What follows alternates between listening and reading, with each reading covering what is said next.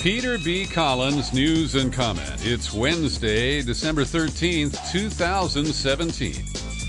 Sometimes it's kind of nice to admit when you've been wrong. And your humble host had reluctantly predicted that Alabama's corruption would lead to the ascension of Bible-thumping former Supreme Court Justice Roy Moore to the United States Senate. And I was wrong, but just by about 21,000 votes. And while the pundits are spinning themselves into butter, trying to make this into a wave election and that this is what the Democrats have needed to get back on track, I reject most of the punditry that's been offered.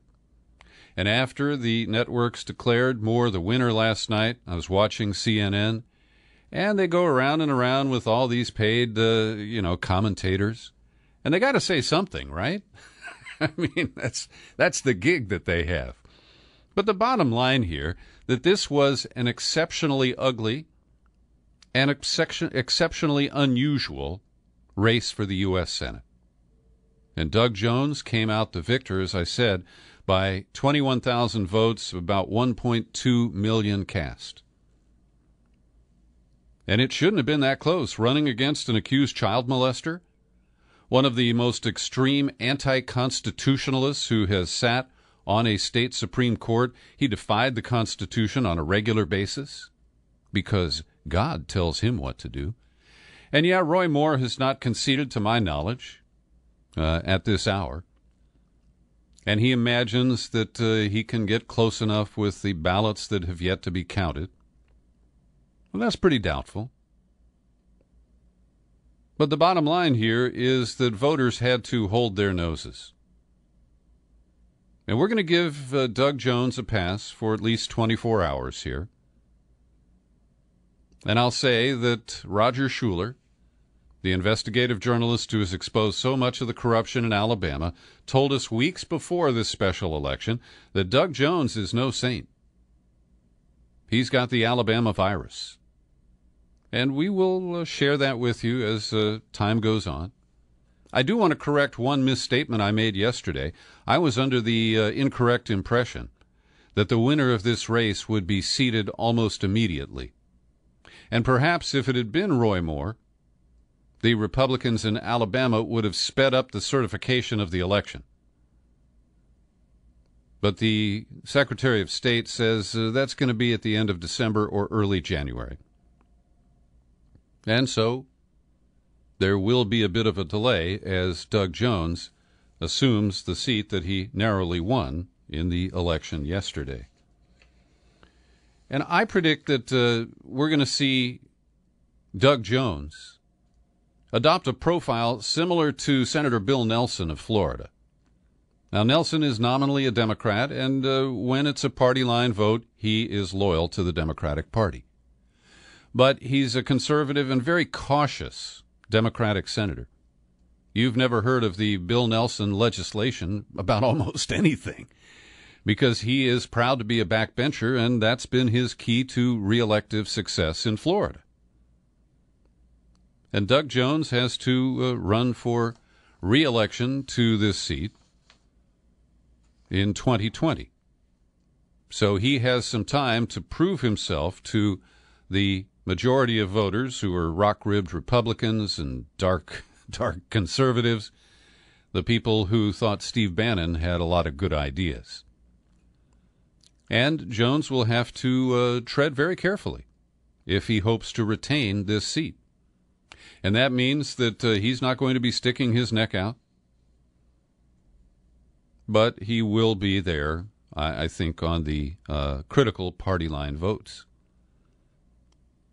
So the ever-wily Donald Trump, who just days ago was telling people in Florida to vote for Roy Moore in neighboring Alabama, he did robocalls, he tweeted his little butt off. And it's been so bizarre because, as you know, in the previous election, what essentially is the primary for the special election, Trump backed the temporary senator, the corrupt Luther Strange.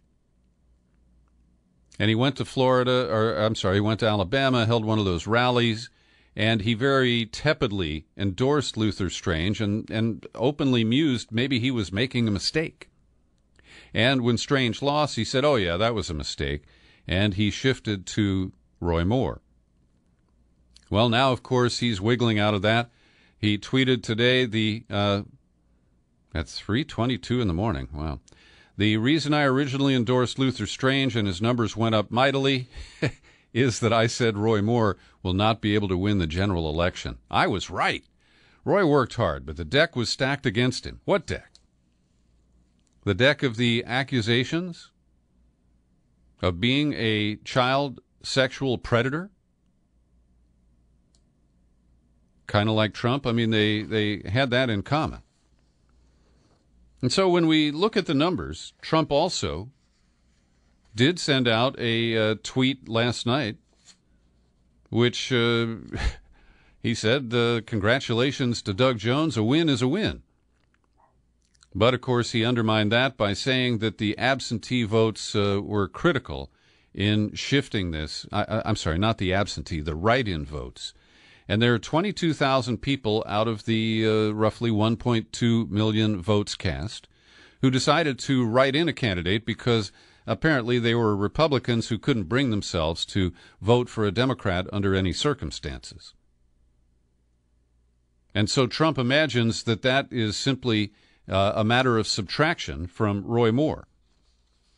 And I'll credit the Washington Post fact-checkers for pointing out that for write-ins to have changed the result when the victory margin was about 20,000, Roy Moore would have needed to win 93% of those write-in votes. And if you even include all the military ballots, he would have to win those by a 91% margin. So Trump uses that kind of kindergarten math.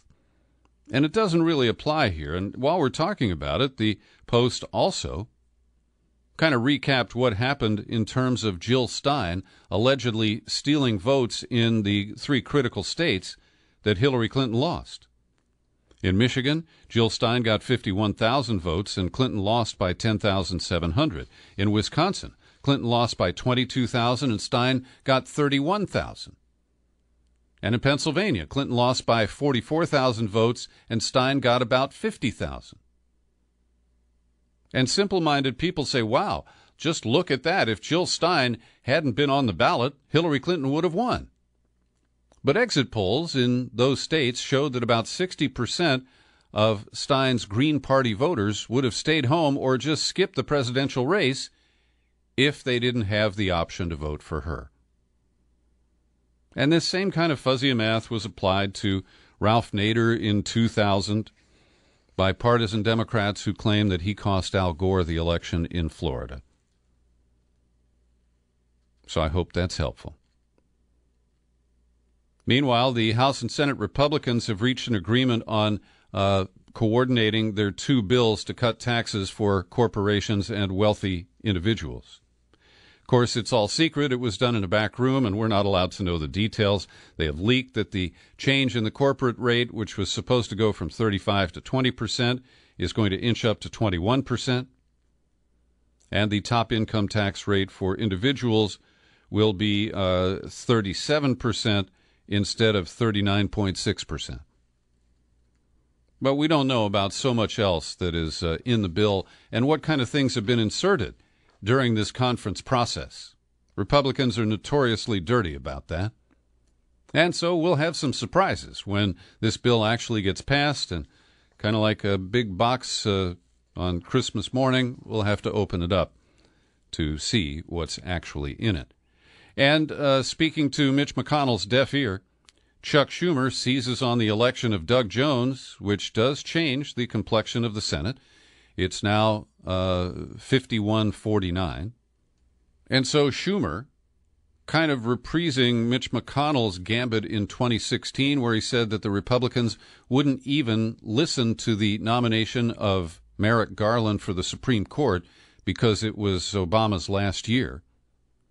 Well, Schumer made the argument that the Republicans should delay the passage of the tax bill until Doug Jones gets to the Senate. And Schumer cited the issue back in 2010 when Scott Brown won in Massachusetts and picked up the Teddy Kennedy Senate seat, and that was during the whole debate over Obamacare, and they had to wait. Now, Democrats spin this as forbearance on their part, but they waited for Scott Brown to get to the Senate because they didn't know how he would vote, and they were desperate for a Republican vote. And in the end, they had to use different methods to avoid bringing the Affordable Care Act back to the U.S. Senate after Scott Brown got elected there. So this is all spin, and of course McConnell is under no real pressure to agree to the demand from Chuck Schumer. Last night on CNN, as I was watching the election returns, one of the talking heads quoted a fresh editorial from America's blandest newspaper, and that would be USA Today. It's an insulting paper. I rarely pick it up because it always gives short shrift to whatever it's covering, and it fails to take any critical positions, and its editorials are always just so he said, she said, either or. It's just not usually worth reading. And their habit is, if they run a strong editorial, they pair it with some sort of a response from somebody else. And I like fairness and I like balance, but USA Today takes it to a real extreme, to the point of meaninglessness. With that, this editorial, entitled "Will Trump's Lows Ever Hit Rock Bottom?" is remarkable. Let me read some excerpts. With his latest tweet clearly implying that a United States senator would trade sexual favors for campaign cash, President Trump has shown he is not fit for office. Rock bottom is no impediment for a president who can always find room for a new low. Then they published the tweet where he attacked Kirsten Gillibrand, called her a lightweight, a total flunky for Chuck Schumer, someone who would come to his office begging for campaign contributions not so long ago, and would do anything for them. Now, that's the operative phrase here, would do anything for them. Now, I agree that this is a nasty tweet. It has sexist implications. But I don't personally infer that would do anything for them means that she would give Trump sexual favors or that she would give them to anybody. I really don't see that inferred even in a remote way. But that's how USA Today took it. The editorial continues. As is the case with all Trump's digital provocations, and they link to the archive of his tweets, the president's words were deliberate. He pours the gasoline of sexist language and lights the match gleefully knowing how it will burst into flame in a country reeling from the Me Too movement. A president who would all but call Senator Gillibrand a whore is not filled to clean the toilets in the Barack Obama Presidential Library or to shine the shoes of George W. Bush. Where did that come from? Oh, they continue. Obama and Bush both failed in many ways. They broke promises and told untruths, but the basic decency of each man was never in doubt. Trump, the man, on the other hand, is uniquely awful. His sickening behavior is corrosive to the enterprise of a shared governance based on common values and the consent of the governed. It should surprise no one how low he went with Gillibrand. When accused during the campaign of sexually harassing or molesting women in the past, Trump's response was to belittle the looks of his accusers. Last October, Trump suggested he would never have groped Jessica Leeds on an airplane decades ago. Believe me, she would not be my first choice, that I can tell you. They go on to list bullet points of the failed qualifications for supporting Roy Moore in Alabama this week. Trump apparently is going for some sort of record for lying while in office. He has racked up 5.5 false claims per day. Trump takes advantage of any occasion, even Monday's failed terrorist attack in New York, to stir racial, religious, or ethnic strife. A man who clearly wants to put his stamp on the government, Trump hasn't even done his job when it comes to filling key government positions requiring Senate confirmation. As of last week, he had failed to nominate anyone for 60% of 1,200 key positions. Oh, and he hasn't released his taxes. They close by saying it's a shock that only 6 Democratic senators are calling for our unstable president to resign. They close with this: a president who shows such disrespect for the truth, for ethics, for the basic duties of the job, and for decency toward others, fails at the very essence of what has always made America great. Wow. Every day I pause for a second to thank the people who support my work here at the Peter B. Collins Podcast with your subscriptions. Great Americans like Benny Alto, Arlene Montemarano, and Auntie Lundberg, who just opened up a new $10 a month subscription. Thank you, Auntie. And let's not forget Casita Kojo Amenya. I'd like you to join their ranks. Come on over to peterbcollins.com. You want to make it a Christmas gift? I'll take it. Just click on the menu button, then click on Become a Subscriber. It takes you to the sign-up page. And if you'd like to send a card or anything else, correspondence about what we discuss, or a little folding money, my mailing address is Box 150, 660, San Rafael, California, 94915. That's Box 150, 660, San Rafael, California, 94915. Today I'm releasing to my subscribers an interview with law professor Sanford Levinson. Sandy Levinson, together with his wife Cynthia, has published a new book called Fault Lines in the Constitution: The Framers, Their Fights, and the Flaws That Affect Us Today. And it's a great book, and it's accessible to younger people. It's not dumbed down, but it's also not excessively complicated. And in my conversation with Sandy Levinson, which was a video interview for Marin TV here where I live, he has real gripes about the Constitution and how difficult it is to replace the chief executive. Here's an excerpt. I wish the national Constitution were more like the California Constitution, for better or for worse. And I'm sure you have views on this. Back in, 2003 or so, we, the people of California, rose up and fired Gray Davis. I don't know how I would have voted in that election. We could talk at length about Arnold Schwarzenegger as his replacement. But the fact is that the people of California didn't feel impotent with regard to responding to a governor they had lost confidence in. Whereas in the country, and the same thing is true, incidentally, in Wisconsin, which has a recall provision. At the national level, most of us feel trapped by Donald Trump as a 4-year president. The alternative is to try to figure out how he can be impeached. And the problem I have with the impeachment clause is not only that it takes a lot of time, but also, frankly, speaking to somebody who's taught at a law school now for 37 years, lawyers get involved. And if lawyers get involved, by and large, they're going to shout at one another about what counts as a high crime or misdemeanor. We saw this with the Clinton impeachment roughly 20 years ago, and that, I think, is a bad thing. If we had a procedure for a vote of no confidence, which is actually what I prefer, that, let's say, 2/3 of Congress voting together, not the House separately and the Senate separately, but 2/3 of Congress coming together, if they say, we really have lost confidence in this person with regard to issues of war and peace, life and death. If you've lost confidence on matters of tax policy, you're not going to impeach. You're not going to fire a president. But if you're frightened when you go to bed over fundamental issues like life and death, peace and war, then you want to fire the president. The virtue of vote of no confidence is that it's not a legal decision. It's a political decision. Do you have confidence in this person or not? You can hear the full interview with Sanford Levinson. It's available for subscribers today at peterbcollins.com, at iTunes, TuneIn, Stitcher, Spreaker, and most of the locations where you find my podcasts.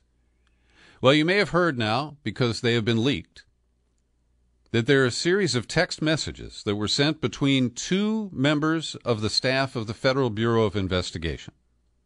And they are involved in a personal relationship of some sort. I don't know if Peter Strzok, who spells his name Strzok, he's an investigator at the FBI, and Lisa Page, with whom he shared these communications. I don't know if they're married and this is an affair, or if they're just single people who happen to be dating.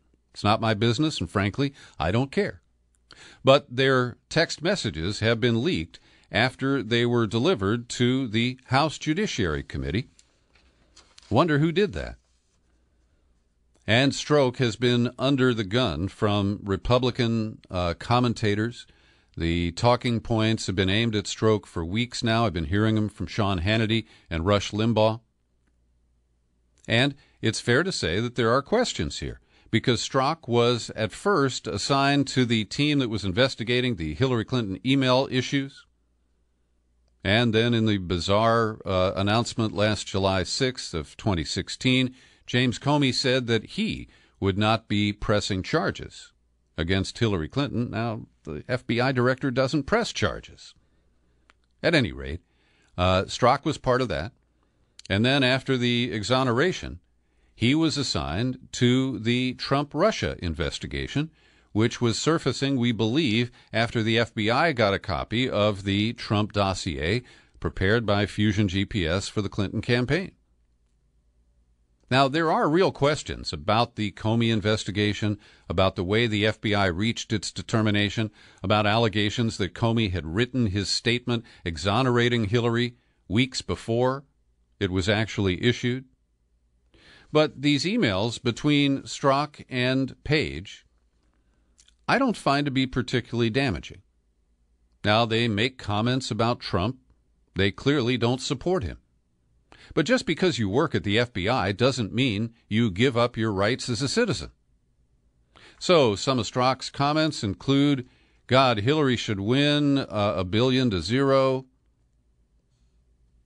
The woman Page says, did you hear Trump make a comment about the size of his dick earlier?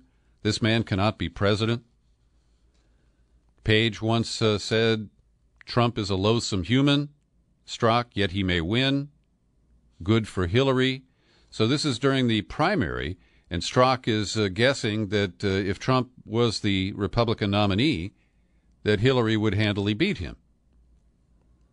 Then Strzok asks, would Trump be a worse president than Cruz? Page says, Trump, yes, I think so. Then there's a comment on April 2nd from Page.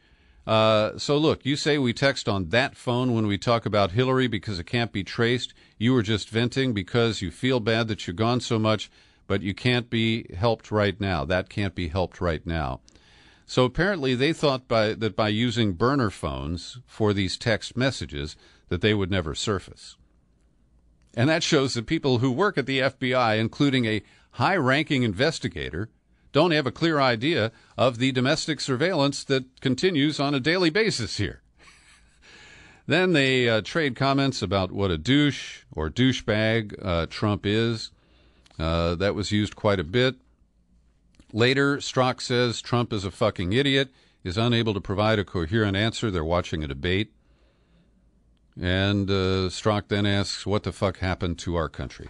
So you get the background here. Today, Rod Rosenstein, the Deputy Attorney General who's in charge of the Trump-Russia investigation because Jeff Sessions recused himself, he faced a lot of hostile questions from Republicans citing these text messages and saying that one of Mueller's top investigators was deeply biased. Mueller did bounce him from the investigation in July, and this is all surfaced because of an Inspector General investigation of those issues. So I do concede that the Republicans have a point. But I don't think that it will achieve their goal of undermining or derailing the Mueller investigation. And, you know, I have my own issues with Mueller and with the special counsel and all of this stuff. But that is the state of play at the moment. Now, with Roy Moore losing in Alabama, Al Franken doesn't really have much of a leg to stand on to withdraw his resignation. He could. But the governor of Minnesota, himself a former senator, Mark Dayton, has announced that his lieutenant governor will be named to replace Franken when he actually submits his resignation.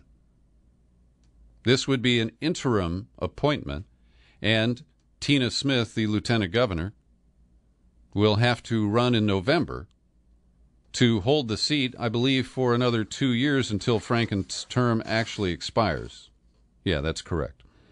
So this is going to be very interesting because Tina Smith, to her credit, used to run Planned Parenthood in the Twin Cities.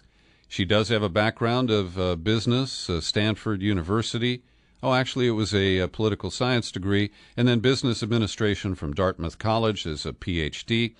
And she worked for General Mills for a while.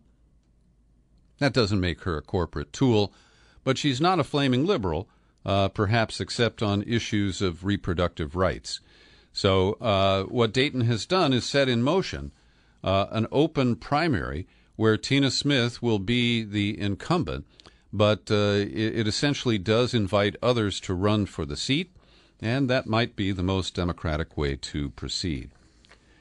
A couple of Trump's judicial nominations have been formally rejected, and the White House is expected to withdraw the name of Brent Talley for a federal judgeship in the Middle District of Alabama.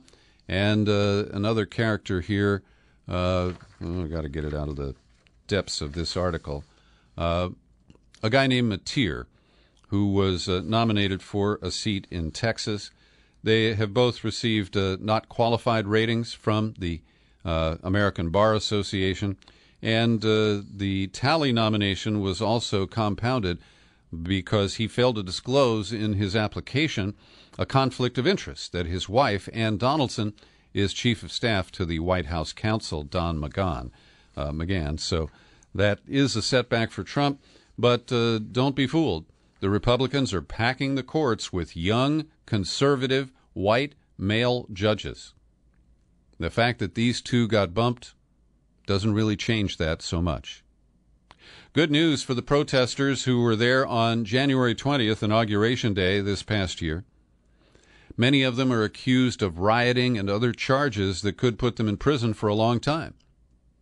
But the judge in the case, in evaluating the first six-pack of accused, and there are 180 more left, 188, he threw out the charges of rioting.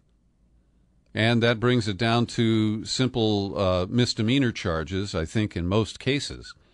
And that is very good news because it appeared that the Justice Department was demanding very extreme prosecution in this case. Trump's decision to recognize Jerusalem as the capital of the State of Israel is producing serious blowback. Less from the Palestinians and Arabs than we expected, but more from European anti-Semites. There's been a wave of anti-Semitic incidents in Sweden. There was a synagogue and a funeral chapel, that were targeted with firebombs. There have been protests in Germany, the United Kingdom, and in Sweden. And Palestinian leader Abbas has firmly rejected any future role for the United States as a mediator between the Palestinians and the State of Israel. Because of the decision about Jerusalem, Abbas has formally declared that Palestinians will no longer accept the U.S. as a mediator, and this does complicate things.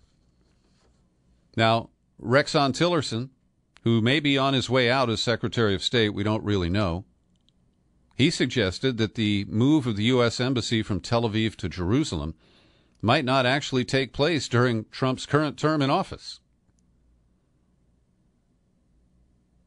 But this does certainly roil the waters and makes any future peace deal problematic.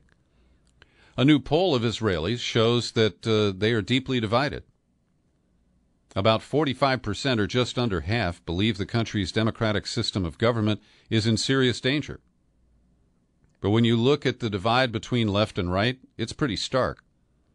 Only 23% of Jewish right-wing and religious voters fear that Israel's democracy is in danger, but among Jewish left-wing voters, the number is 72%.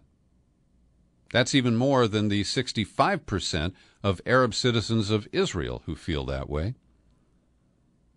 The survey also shows that nearly three-quarters of Jewish right-wing voters believe that the leftist judiciary, media, and academia interfere with the elected right wing's ability to rule. But on the other side, 79% of secular Jews believe the religious population is gradually taking control of the state. Rexon Tillerson has also eased the U.S. posture toward North Korea. That's a little contradictory, but he has said that the U.S. is ready to begin exploratory talks with North Korea without preconditions. And then he asserted one condition: we need a period of quiet without new nuclear or missile tests. Now, that is less onerous than what the Trump administration has been saying in the recent past. And Tillerson also said the U.S. has been talking to China about what the U.S. and China would do in the event of a conflict or regime collapse in North Korea, saying that the Trump administration has given Beijing assurances that U.S. troops will pull back to the 38th parallel after we secure the North's nuclear weapons. So that suggests we're planning an invasion. Good luck with that. And China has also revealed that it's building a network of refugee camps along its 880-mile border with North Korea, preparing for an exodus in the event of a serious conflict. And we wrap up today with a series of stories here about climate change and its impact. This has been a devastating year of extreme weather events, and a peer-reviewed study. Its release was delayed for peer review to buttress it for expected attacks from Trump and other deniers. But researchers say that Hurricane Harvey's unprecedented deluge of precipitation was made 3 times more likely by climate change. The storm left 80 people dead, 800,000 people in need of assistance. The cost of the damage caused by Hurricane Harvey has been estimated at $190 billion. And another report issued by the American Meteorological Society, say that 5 times fast, assesses 21 different extreme weather events in 2016, and most of the events can be attributed, at least in part, to human-caused climate change. One of the wildfires out of the 4 or 5 in the Los Angeles area, the Skirball blaze, has been determined to have been caused by homeless people who had a fire to keep warm or to cook some food. This fire led to the destruction of $20 million of fancy homes in the suburb of Bel Air. And backlash is expected against the homeless population. Meanwhile, in Paris, 2 years after the Paris Accords were ratified, there is a follow-up meeting, and everybody's there except Trump. And business leaders are promising changes. Bill Gates is there, Richard Branson. They announced a dozen international projects to curb climate change. The World Bank president said his agency will stop financing oil and gas projects in 2 years. And the French have announced that 13 American scientists have been awarded grants to study climate change in France while Trump is president. 13 of the 18 winners were U.S.-based researchers, and they will be awarded millions of euros to study the issue. And finally, here in San Francisco, the Ninth Circuit Court of Appeals has allowed a case to go forward that's been brought by 21 young Americans. They filed this back in 2015 while Obama was president. They contend that the obligation to protect public resources from climate change is being ignored at the peril of these young people and their futures. And while the government has tried to dismiss the case because they think it's preposterous, Chief Judge Sidney Thomas said the process that the administration wants the court to halt is a routine procedure the courts seldom interrupt. So at least at this stage, the case will continue. Thanks for joining me today for my daily news and comment podcast. We give it away free. You're free to share it, and I hope you will. And this podcast is available on YouTube. I'm Peter B. Happy trail.